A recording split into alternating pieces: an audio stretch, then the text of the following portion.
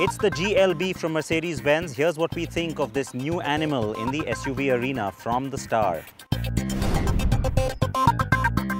The Skoda Karoq, another car that could do very well in India.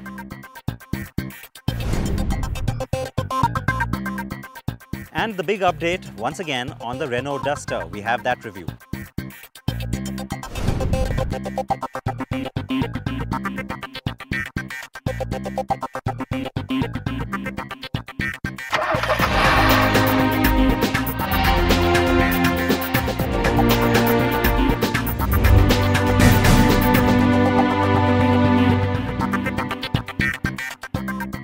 Hello everyone, this is CNB. Thank you for joining us. I'm Siddharth Partnkar. We'll jump straight into what's turned out to be a bit of an SUV special. SUVs, the sports utility vehicle. You love him, I love him, the whole world seems to love him, and you know what? It's no surprise why. It's sort of a bit of a sweet spot, an intersection, if you will, of many different consumer demands that the SUV seems to address. And that's why there are so many of them driving into our market as well.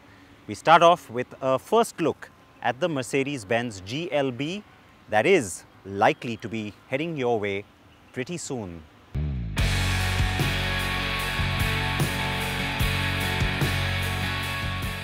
It is the latest in an expanding range of SUVs from Mercedes-Benz. The new GLB aims to create a niche within the compact premium SUV space, which will see it straddle two segments, bigger than the GLA and a tad smaller than the GLC. The car was unveiled alongside the global test drive of the big sister GLS in Utah, USA. The setting was quite apt for the GLB too, since it's not only another SUV but it's also going to be made in Mercedes-Benz's Alabama plant in the US. SUVs account for the maximum selling Mercedes-Benz models worldwide now, and these are the latest figures that have just been shared with us. We've got the flagship SUVs back there. That's the G, the GLS, the new GLE, which we're still waiting for in India. We've got the GLC, which has recently been given its mid-cycle facelift, and of course the GLA, which was the tiny baby of the family. And it's between the GLA and C, if you know your alphabets, of course, that you know the GLB fits in. Now, in terms of size, in terms of attribute, also it kind of has that nice compact footprint. Two big differences that really stand out. Of course, you get the new styling, the new design language, but it's kind of squarish and boxy, unlike the other cars, which are more coupe-like. And the second thing, well, it is compact, but it's still a seven-seater. And that kind of fits a hole in the market, a very lucrative one, according to Mercedes-Benz, because guess what the second highest selling segment for the company is worldwide? Compact cars. And so this one is an SUV and a compact car, and which is why the company thinks it has big hopes from it. So let's get this right. The GLB is 4,634 millimeters long with a 2,829 millimeter wheelbase. It has a generous 1658 millimeter height, while width comes in at 1834 millimeters. Now, compare that to both the GLA on the one hand and the GLC on the other, and you can see where it fits and how it is actually taller than both those cars. And it's still also a potential rival then for something like the X3. The car is not in line with the baby G-Wagon feel that the 2012 Energy Force concept had exuded. At the time, there was a lot of speculation that this will be the GLB.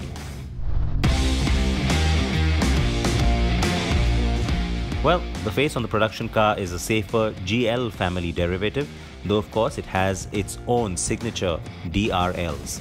But yes, the squarer profile and higher roof are more G-like.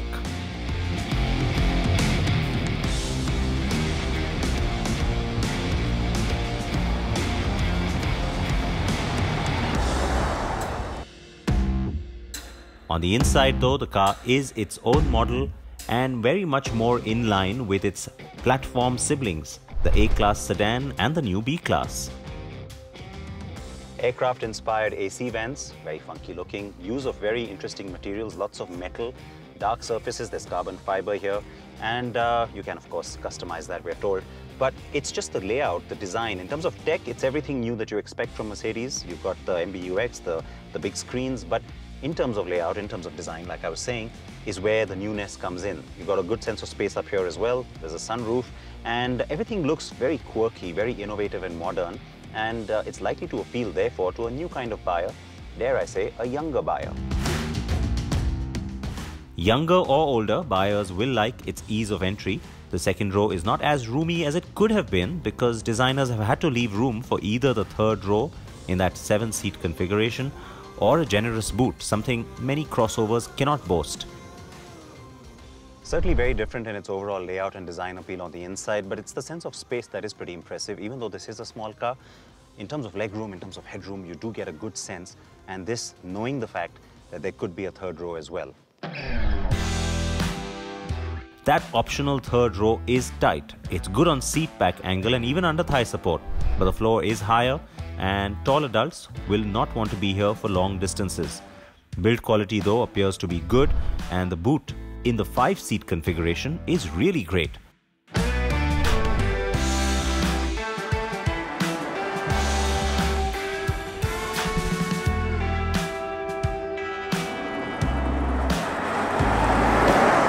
Engine options on the GLB are 2 petrols and 2 diesels. Well, 3 diesels. The first petrol is a 1.3-litre 4-cylinder unit that can shut down one cylinder for efficiency when not needed. The 4-wheel drive petrol is the GLB 250 4MATIC. This 2-litre unit gets the 8-speed DCT transmission and a 220 bhp output. The diesel side sees the 200D available in 2 different variants, the 2 and 4-wheel drive formats. The output on both models is the same at 147 bhp and both get the 8G DCT gearbox. And the powerful diesel is the 220D 4MATIC. It uses the same engine as the 200D but tuned to offer 186 bhp and 80 Nm more of peak torque. The Mercedes-Benz GLB will begin to roll into global markets in the second half of this year and will be followed by the second generation GLA class in 2020. Now keep in mind that the next GLA is likely to retain its sporty, compact and lower profile to keep a separation between it and the more practical and spacious GLB. How the GLB differs from the GLC is already apparent to you. So will India get the GLB? I'm calling it a jalebi, and so just for that reason alone, I think it should come to us. But jokes apart, my firm belief is that we should get the GLA, GLB and GLC, as between them, Mercedes-Benz could really corner a sizable chunk of the premium SUV space, especially at the compact end. The current GLA has been pretty popular here in India, don't forget. Mercedes-Benz India and its global headquarters will now initiate an internal discussion on whether India should get the GLA or GLB or indeed both cars. Your feedback will help shape some of that conversation, so do tell us what you think should happen.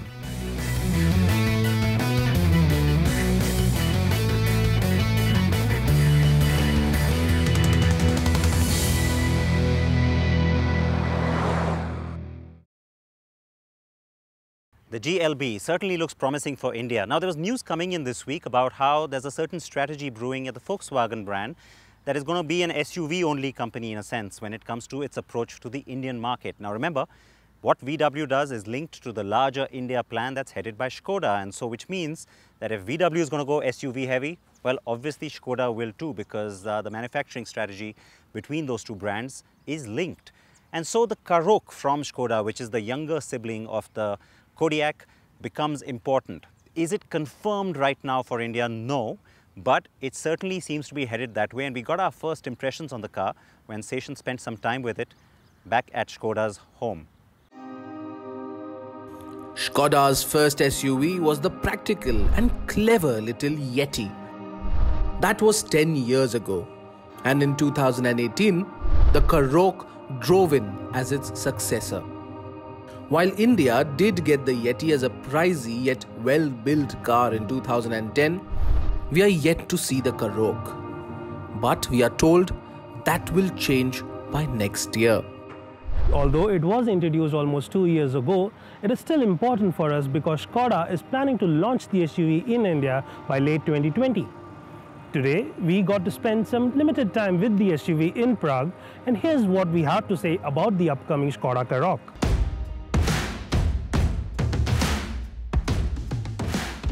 This is the top spec Karoq Sportline trim, and it essentially looks like a downscaled version of the bigger and glitzier Kodiaq. Up front, the Karoq gets a similar face with the signature butterfly grille, rectangular headlamps with Skoda's crystalline design elements, LED daytime running lamps and trapezoidal fog lamps positioned below. However, the visual highlight of the Sportline trim is the extensive use of glossy black elements, which can be seen on the grille, bumper and ORVMs. The black treatment works particularly well with the deep red paint scheme. There's a similar black treatment added to the roof rails, side skirts and a set of handsome looking 18-inch Myticas light alloy wheels. And then there's the Sportline badging above the front fender. Rear has a nicely sculpted tailgate with stylish C-shaped wraparound LED tail lamps and body-colored bumpers. The contrast here is added by the black underbody cladding with an end-to-end chrome insert adding a premium touch. There's a premium black interior and the cabin comes across as well finished straight away. The SUV also comes with these stylish, sporty, bucket-style seats that are upholstered in black fabric along with contrast cross-stitching. The rear comes with a bench seat with 60-40 split along with a foldable armrest and other creature comforts like a panoramic sunroof and rear AC vents.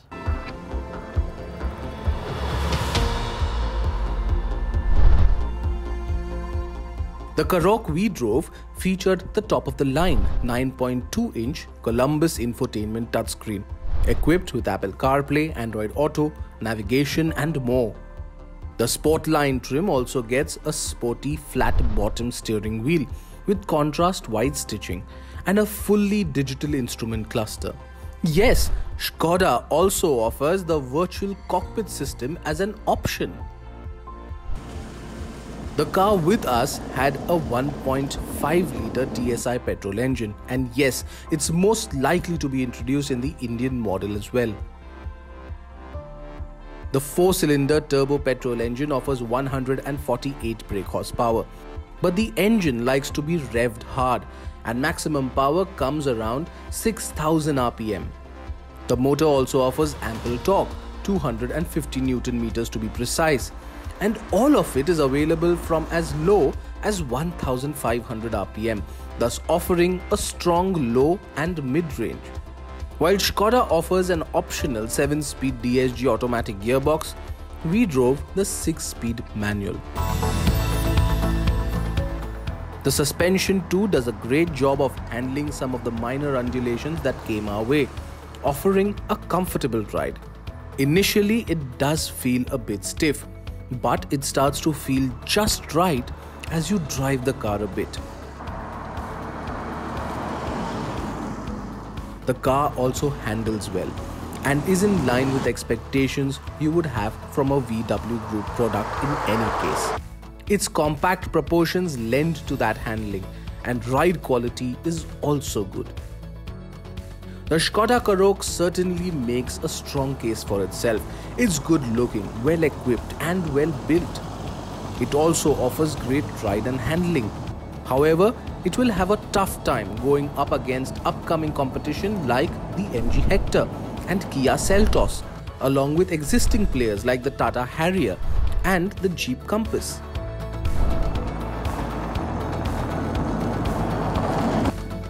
So it all boils down to the pricing of the SUV. And if Skoda gets that right, staying well under 17 or even 16 lakh rupees, it will certainly be a strong contender in the compact SUV space. Well, we also brought you exclusive information not on an SUV. This is the Grand i10 from Hyundai. The next generation car will come to us on the 20th of August, and that's a whole month before it makes its global debut at the Frankfurt Motor Show. So again, India gets a priority when it comes to a new product on the compact side from Hyundai. With that, we take a short break. We come back with more details on the new Renault Duster in our review.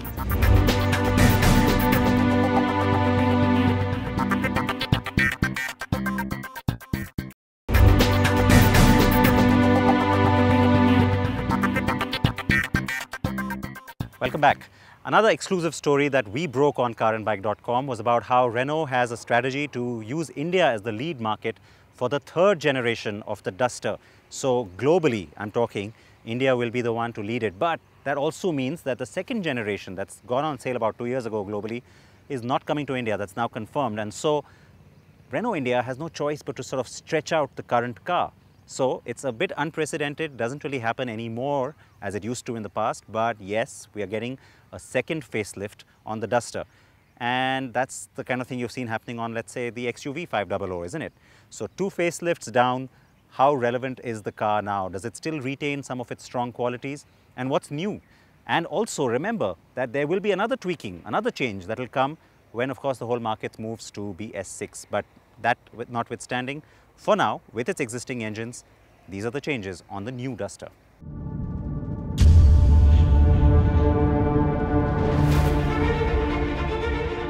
We were the first ones to tell you that India won't get the second generation Renault Duster, but will be the lead market for the third gen car. And so, the current Duster gets its second big facelift to keep the sales going till the third generation Duster comes in by 2021. But is this facelift enough? Especially given new arrivals like the Tata Harrier, MG Hector and the soon to be launched Kia Seltos have moved the benchmark in the compact SUV space much higher. The Duster kick-started the compact SUV segment in India when it was launched in 2012. Since then, the Duster has got 2 major facelifts and a small one. But the model generation stayed the same. For 2019, the Duster gets yet another facelift. But it will be 2021 before India gets the new generation Duster. Will it be enough to sustain the sales till then? Let's see what all has changed.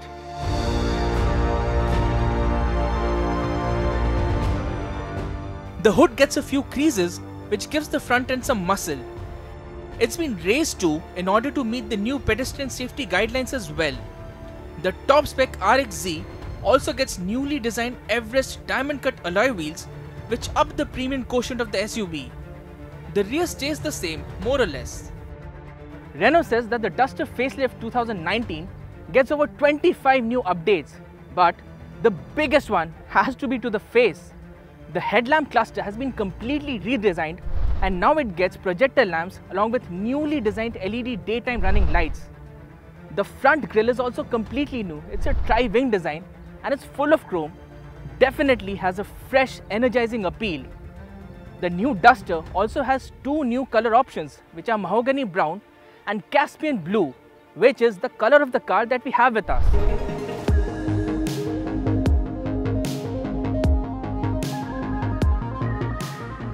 The interior gets subtle updates too. The dashboard gets new rectangular AC vents instead of the earlier circular ones. The body colored inserts on the dashboard add to the glam factor along with the new upholstery on the seats with blue contrast stitching. And the steering unit is new too, but gets the same buttons as before for audio and the cruise control. The interior too has been updated with new upholstery and a new 7-inch touchscreen infotainment system. It gets Apple CarPlay and Android Auto. Along with that, it also gets an Eco Guide. So what this Eco Guide does is, it monitors your driving patterns and tells you how to improve efficiency. The Duster also misses out on small features such as this, the armrest for the co-driver. Otherwise, the cabin, it retains its roominess and comfort.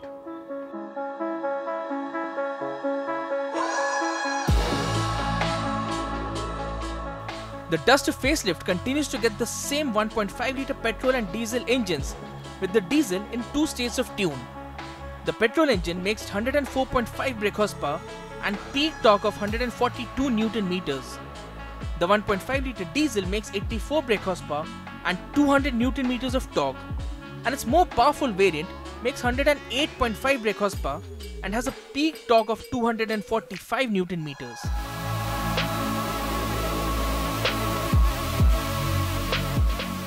The Duster continues to shine as far as driving joy is concerned. Its suspension is still one of the most balanced in the segment, and the SUV retains its handling prowess. We drove the diesel variant with a higher output. The engine has oodles of torque to play around with once it reaches about 1800 RPM. And yes, the first gear is still too short for our liking, but otherwise the gearbox feels precise. It is still the only SUV in its segment to get optional all-wheel drive, which means it can take on the rough too. Like before, Renault also offers a CVT gearbox for the petrol engine variant and a 6-step AMT gearbox for the diesel engine model. The competition already has torque converters and dual-clutch automatic cars in its lineup though. Pricing is a huge advantage for the Duster too. It is one of the most affordable SUVs in its segment, with prices starting from 8 lakh rupees and going up to 12.5 lakh rupees. Like we said earlier, the new SUV launches in the segment have upped the ante many times over, and the Duster is still in its first generation model. But the Duster has that butch appeal which wins your heart over. Yes, it scores low on features and the design might seem a little too long in the tooth, but it is still too early to count it out.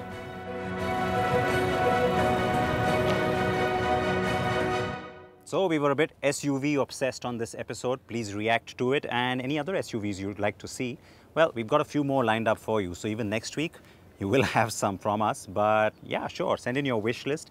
Any queries you have on the market. Remember, speaking of SUVs, the Kia Seltos is also on its way. So there's lots to look forward to besides all the other new cars we've just spoken about. Please react to it. Please do wear your helmets if you're on a bike. We haven't forgotten that. And of course, wear your seatbelts in a car, front or back. With that, I'm going to say goodbye. See you next week.